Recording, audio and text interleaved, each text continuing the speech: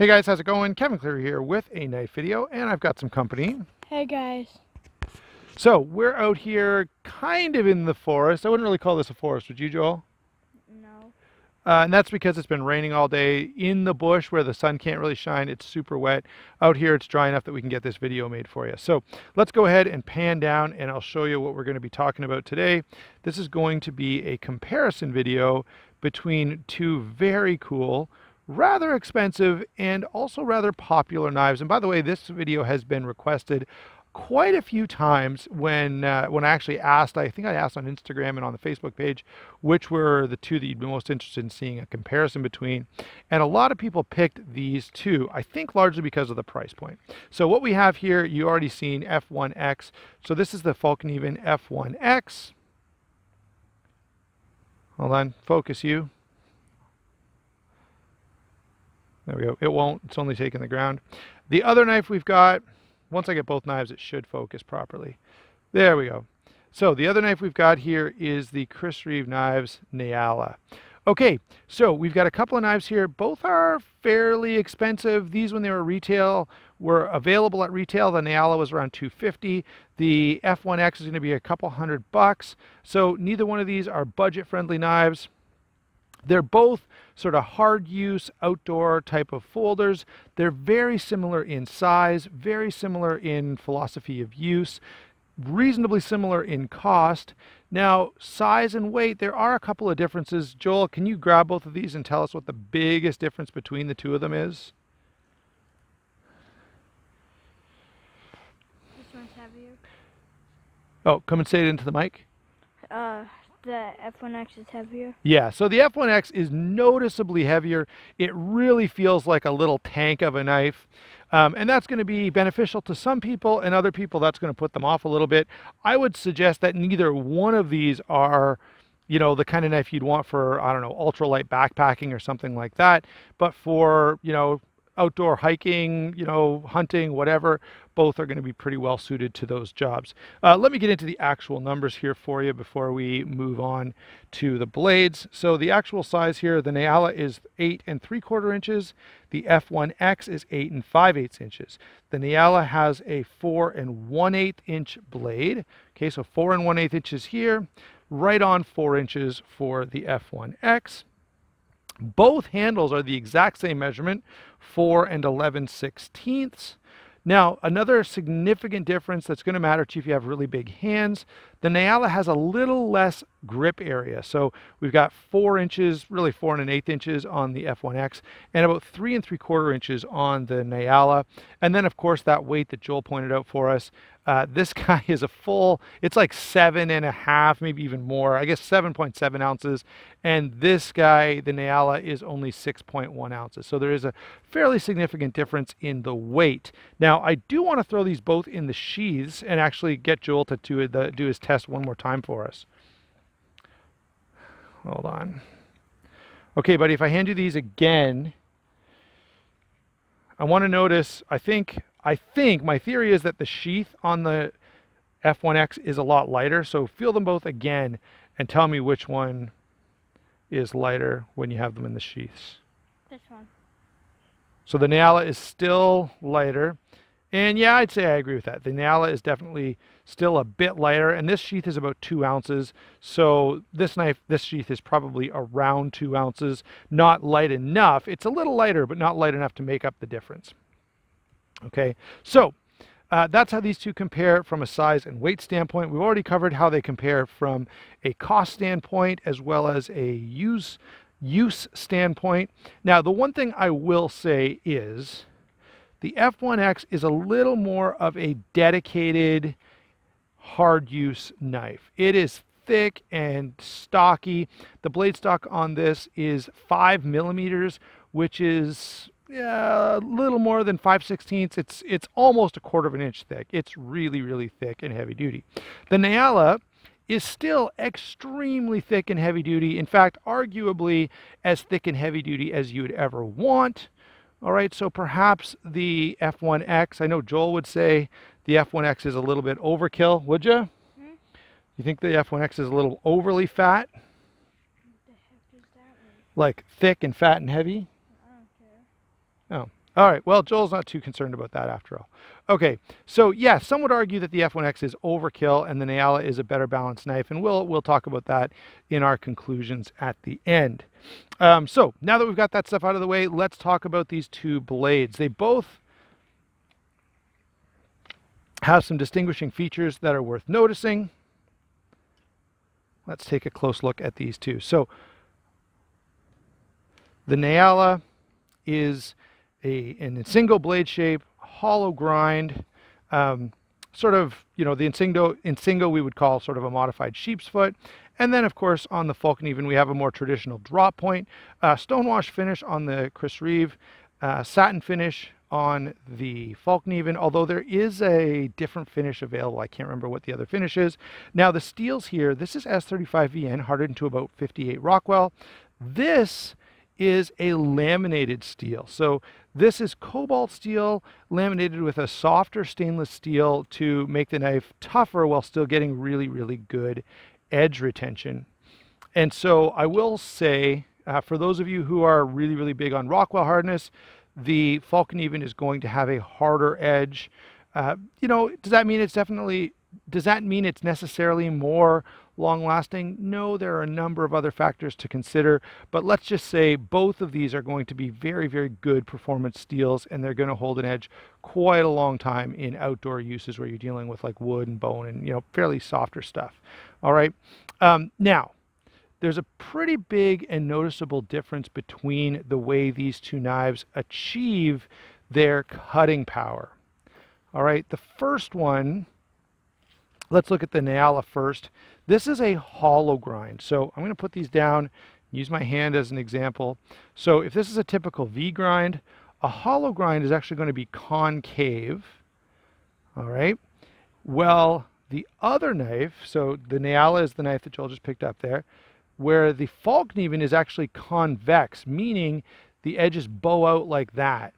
All right. Now, both have advantages, and we'll talk about those advantages are in a second, but I really, really like convex grinds because of their ability to be so tough, so durable, but to still cut really, really well, especially in sort of a bushcrafting, survival, heavy-duty knife setting. Now, to contrast that with the hollow grind, okay, a hollow grind is a great way to take a knife that's thick and heavy duty and hard use and give it really, really good slicing performance.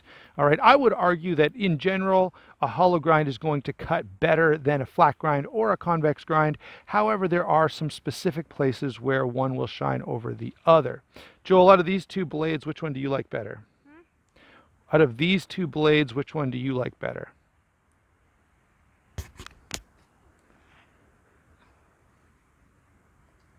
Top or bottom? I like the top a little bit better. Yeah, so Joel likes the top one a little bit better, and I think he's got good reason for doing that. The top, this blade shape is going to be a little more versatile.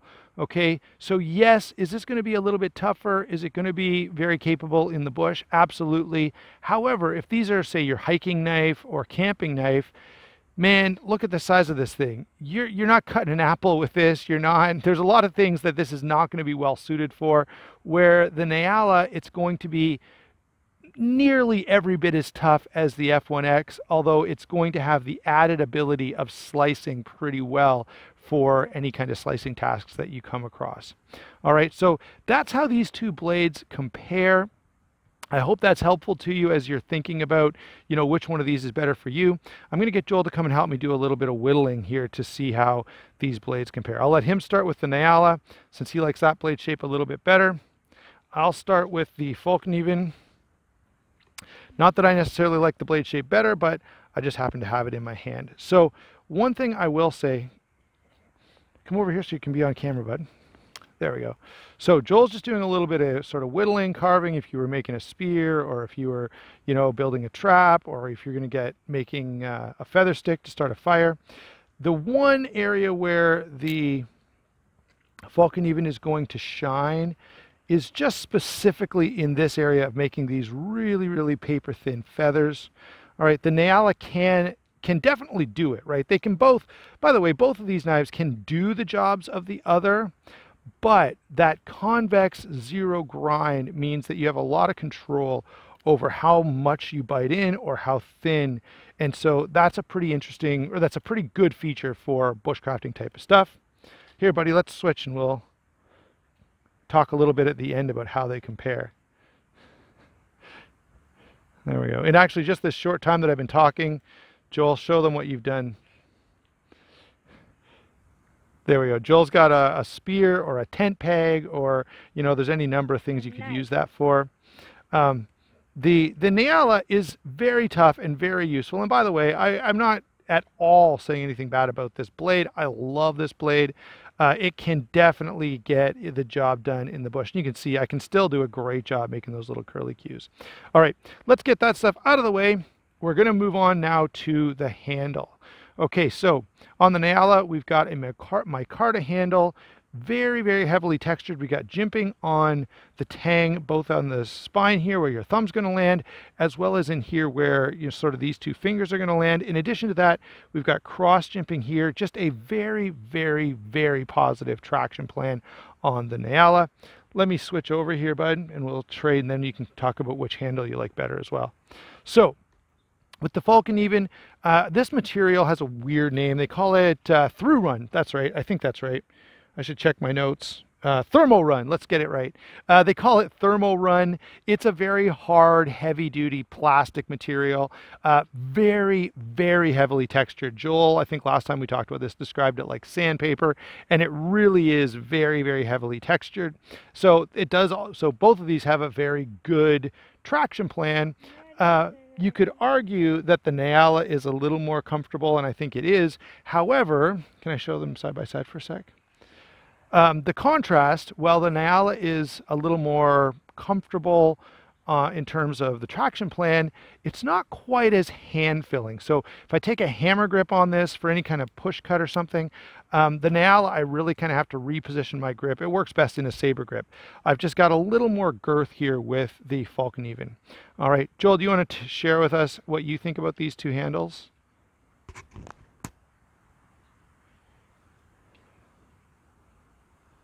Which one looks nicer? The one on the bottom. Yeah, the Nyala. I agree. The Nyala is the prettier knife overall, and especially this micarta is beautiful. Which one is more comfortable?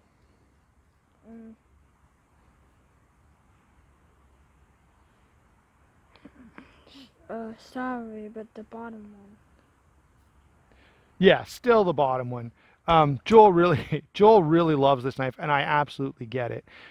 So, by the way, I love it too. So I shouldn't say as if Joel likes it and no one else does or I don't. So the way these two compare, you know, there are significant differences, but they both shine and they both get the job done in their own way. All right, now we've talked about the handle, we've talked about the blade, we've talked about the steel. The big last thing to talk about is going to be these two sheaths. We have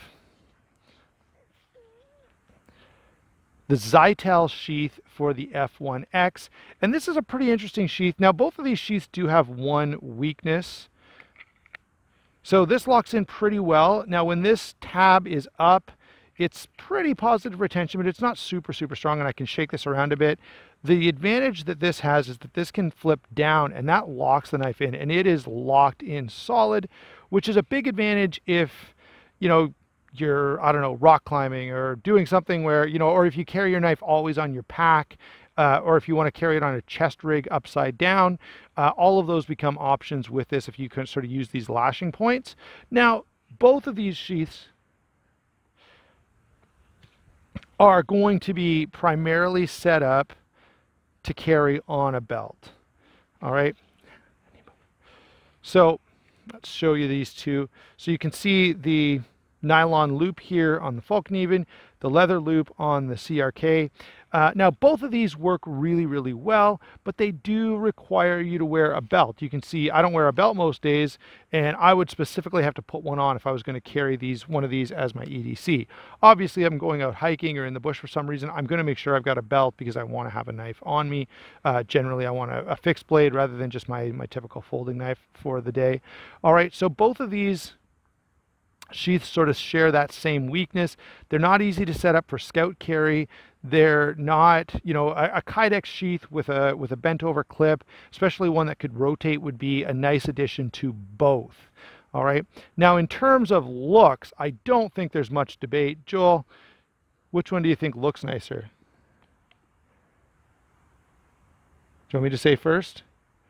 I've got to say the leather on the Nyala is much prettier than the plain, rather boring, a little bit squared off Zytel on the F1X. So, you know, I think, and that's going to be a theme throughout this, guys. The CRK is the more artistic of the two knives, without a doubt. All right. And actually, with that last comparison on the sheath, I think it's a good time to move into sort of our overall thoughts on these two knives. All right, again, both very heavy duty, capable knives. We're starting to lose the light here, so I'm going to have to wrap this up a little bit quickly. Joel, which one do you like better? No, Joel's a little distracted over there. He has repeatedly talked about the fact that he likes the Chris Reeve a lot more, and I get it. You know, the Nyala is a beautiful knife. It's absolutely a piece of artwork that also works as a tool. It feels great in hand. It's very, you know, fit and finish. Everything is fantastic on it. Now, from a practical standpoint, okay, the F1X is definitely no slouch, and it's not that it's inferior to the Nyala in any significant way. I will say it's a little more purpose built.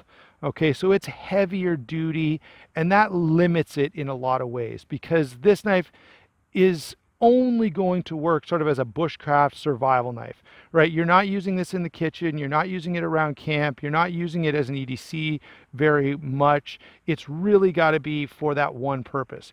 Well, the Chris Reeve is so much more versatile. Can this be an EDC knife? Absolutely. You could put this on your belt and carry it with you all the time.